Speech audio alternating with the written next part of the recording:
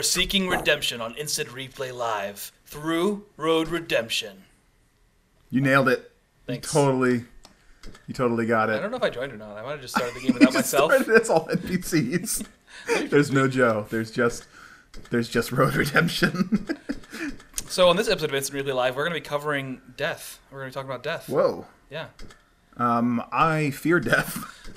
I don't actually. I don't. Okay. I don't. I mean, it's it's hard like when I'm in the face of like imminent pain and danger. Yeah. I think pick your character real quick, please. Well, I was looking at the stats, dude. Let's get to some gameplay before we worry. That's going with hard. It specifically says that that's hard. Don't even. You've never played this before. It's gonna be great.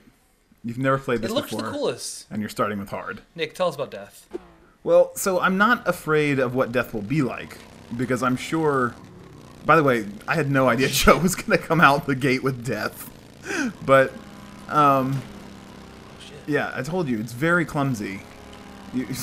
That guy just got run over. I'm not doing so well. No, you're not. It wasn't even though because it was hard, it was because I'm trying to figure out the controls. Yeah, that's what I'm saying. Like, you should have started on easier mode. Dude, that to have a chance to figure them out. I'm doing good. Are you? I think so. Okay. Death itself is just the end of experience, right? Like, you don't get any more level ups at that point. Yeah. There's no dialogue choices anymore. Oh, that cop's taking a swing on you. You better swing back. Oh, whoa. Oh, nice. You crashed Officer Smiles. Oh, he was so happy. So, but you said you're not afraid of death. Yeah. You're not afraid of ending all of your experiences? No, I think there's plenty of time. Oh, sure, but death could come for you at any point. Death is coming. I don't know. I'm not. It doesn't bother me. Like when I think about it, it doesn't bother me. There are things that I am bothered about, and it's more the state of everything. This is a deep episode. Yeah, it really got dark and I don't think it's dark, interesting. though. I mean, it's. But no, I just I'm not as worried about it for no reason that I can really think of. Okay, 6th place. You failed. I did okay. It's a legitimate failure. I think I figured it out though. I thought there's only one attack button. I thought it was like directional. It is. Well, yeah, right. Yeah, it's context sensitive. That's what it is. The word I'm looking for. And there's also grabs. There's grabs and attacks. Oh. Cool. So yeah. Oh. Because you can nice. grab people and like pull them into oncoming traffic and stuff. It's actually an amazing game. Whoa. If people are curious, I picked this up on a Kickstarter, so I don't know that's even yet available. I didn't look, but it was early access the last time I played it, and I love it. It's a harkening back to Road Rage, which was one of the favorite games of my childhood. You just do this. I mean, you race on a bike and beat the hell out of other bikers. And in this case, they throw in some extra traffic, some cops, lots of other stuff to deal with to make your life a little bit harder. Wow, I don't know what happened that did that. I got a low life power up, I think. Yeah. You, That's not good. And then ragdoll physics. There's no coming back. You have some other weapons, too. That's probably your best one, because it's a long axe, but you have, kick. Okay. You actually have a gun. Whoa, really? Yeah. Oh, game over. This is truly the darkest timeline. You can only get better as I fade away. Yeah, it's one of those very internet-aware games where they, introduce pop culture references in everything they do. Okay. And it's a roguelike. That was the other thing. You just saw my level up screen, but you could have bought upgrades if you had money. I don't think you had any money, so it probably didn't matter. But you could have potentially bought upgrades that would improve your chances for the next time. That said, so I had a brush with death not too long ago. Ah. Well, I think maybe before I jump into that, have we?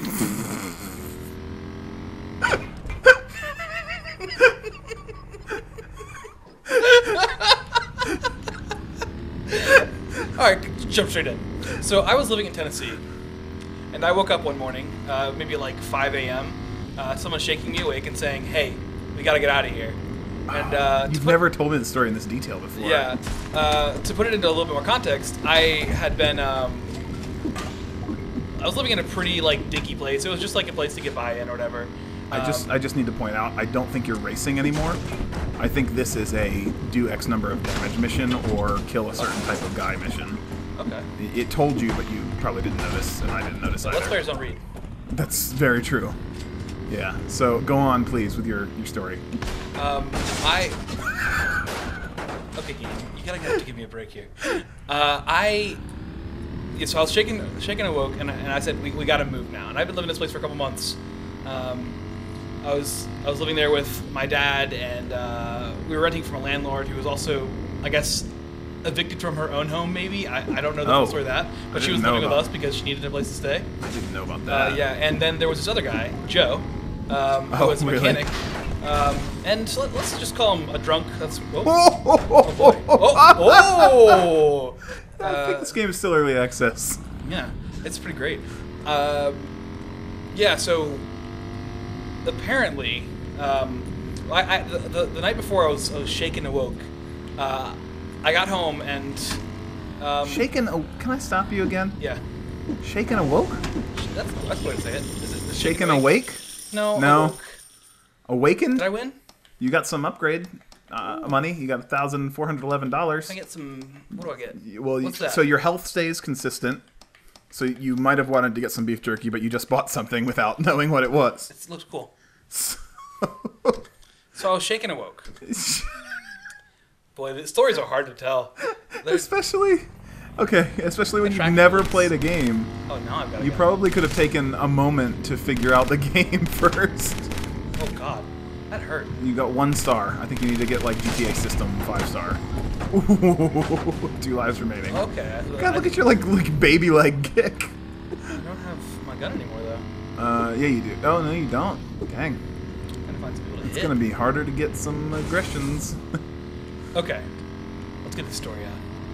I got home one night, and the police were at our place looking for The other Joe, who had gotten in a fight with my dad. He was drunk. He was hitting on the landlord. My dad was trying to, like, get him to say, hey, just go elsewhere. Don't be here. And so Joe picked up a tire iron and swung it at my dad. He smashed my dad. You're literally holding a tire iron. Oh. In the game. He swung a tire iron. That's a weird connection that I just made with this person. I should just beat up the cars. Smashed my dad's windows, attacked him. Luckily, I guess either my dad is an expert kung fu man or the guy was just really drunk. But the dad didn't get hurt. Yeah, but he got Joe to leave. Police were looking for Joe. I don't understand how that happens. The next day, I was woken up at 6 a.m., 5 a.m., whatever, and I was told we got to move because our landlady had gotten in touch with Joe's friends, and his friends are apparently she described them as gun-toting neo-Nazi rednecks. That is how they were described to me. Yeah. And they were like a legit posse. Because Joe was All right, arrested hand me overnight. the controller while you finish this. Get some good playing. I haven't played it in months, so it's probably not going to be very good. Joe had been arrested overnight. And his friends were out to, I guess, claim their vengeance. Because I don't know. That seems like a really extreme reaction to someone getting jailed for a drunken fight. Yeah. But nonetheless, we were threatened, and our landlady said these guys are crazy. They have killed people before, and we needed to move. She said they've literally killed people before. Yes. Holy shit, dude. Yeah. So we packed everything up. I had to go to work in a couple hours, but I packed everything up that I had, and we got a motel just down the road, to be honest, which seemed crazy. But right, yeah. Safe enough, whatever. You're, like, able to see as they're, like, breaking down the door and lighting your home on fire. But yeah, I had to move out. And, the thing is, as crazy as it was, I think everybody I told it to was more shocked than I was. I don't know why. I wasn't ever panicked. I was more or less annoyed. I was like, I have to pack all my stuff up today. Oh, no. Dang it. Death approaches, and I have to pack my Xbox. Whoa. I'm a I'm sorry. Come on. Yeah, whatever. It's all crap to me. That's a discussion we can have on another episode of It's Real Life. Yeah, because that was my brush with death. And I've had other brushes with death, but, like, on a more, like, I could have fallen there and died kind of level. But that was the one that was, I feel like, the most complicated and the most human-oriented. I've never been that close to, people that were out for blood, I guess. And it's a really weird experience. I don't know why that guy has money over his head. I mean, I guess you've seen some crazy things in Richmond. Yeah. But I've seen people fighting before, but fighting never feels like, it just feels like you're angry and you just want to do some damage. for the most part. Yeah. But life threats are a weird thing. Yeah, I mean, I've had my life threatened by an individual drunk person in a way that I didn't take very seriously. Yeah. I have never had A posse. redneck neo-Nazi posse coming at me, telling someone else that they're coming to kill me. Oh, That's pretty scary. I guess I didn't say they did come to the house too. Jeez. I don't know. I didn't hear if they had guns on them or not. Sure. But they came by, and our landlady was there, and she was trying to She say. stuck around. Yeah, well, she wasn't. She didn't feel like she was threatened because she didn't cause any like whatever. But she tried to get them to talk down, and oh god, like apparently they cursed her out. Well, cursing, not, yeah, it's it's not. still, it's like what I mean, like what's the point? There's no middle ground here. There's no reasoning. There's no rationale, and that's why I don't think Donald Trump should be elected president. All right. I was going to say that's actually what led to you moving here. Like It encouraged. Yeah, incentivized we had it. already talked about the idea, but it was like maybe you should come now. Yeah. And then the instant replay live happened. So in the end, you getting your life threatened turned out to be a good thing. Yeah, I was pretty pleased with it. All right. Next time at Instant Replay Live, We talk about life. wow, wow.